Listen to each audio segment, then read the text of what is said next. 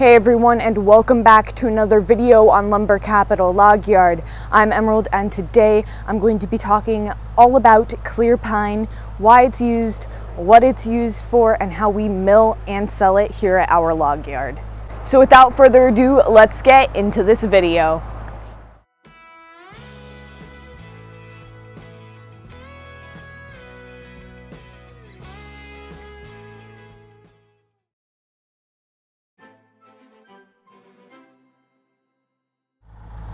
We pulled out a few semi-clear pieces from a log that we milled earlier, so let's just take a second to rewind and watch that log be milled.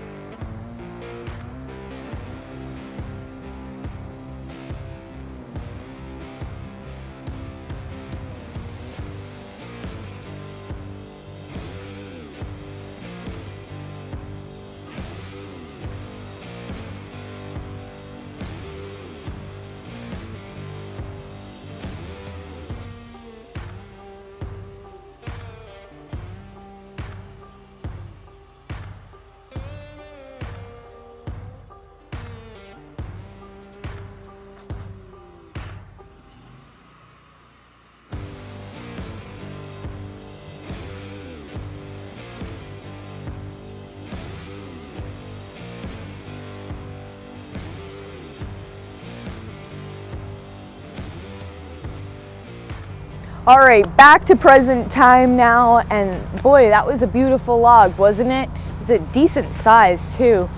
Did you notice how as we got closer to the center of the log, actually more knots started to appear? The reason why we think that this is, or at least this is what we hypothesize, is that as the tree, when the tree is small, the limbs are down low, and as the tree grows, the bottom limbs start to break off, and the tree is still growing around, right? And so after the limbs have broken off, more tree grows around it, and you get nice, beautiful, clear boards from the outer layer. But as you get down closer to the middle, when the tree was still small, smaller around, the limbs are there.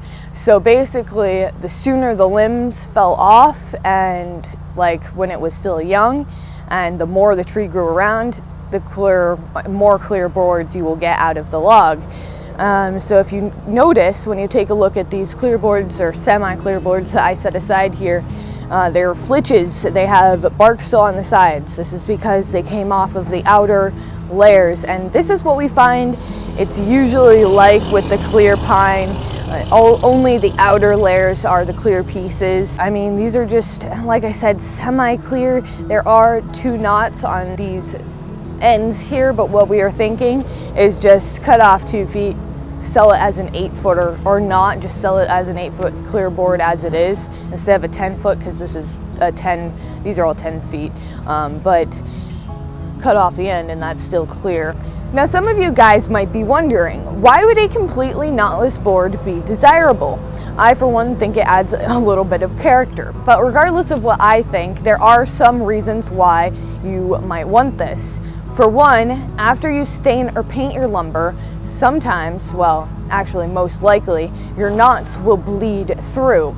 And this can be really undesirable in some circumstances with certain projects. Another reason why you might not want knots is because a knot is basically a weak point in the board. So if for some reason your project calls for a board that is not compromised at all, you might want to consider an all clear board, and just because it is a compromise in the wood. So on days that we are milling pine, like we have been today, we do take special care to separate out all of the clear pieces as they come off the mill.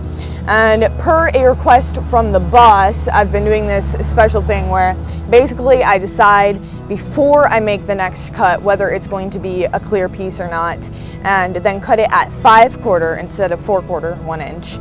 That way that the customer has some room to work with if they'd like to plane it down, you know, if that's something that they desire. Anyways, that's it for today's video, everyone. I hope that you guys enjoyed. If you did, make sure to give it a thumbs up and subscribe, of course, if you haven't already. But other than that, I'll see you guys next time.